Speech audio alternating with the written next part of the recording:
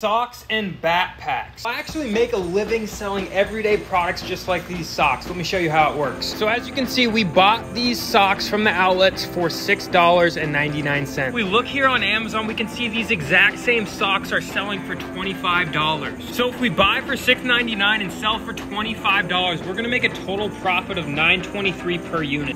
And we can see these socks sell 1,031 times per month. Socks aren't the only thing I sell on Amazon, but it's one of the few everyday products I actually sell for profit on Amazon. Like and follow if you want to learn more.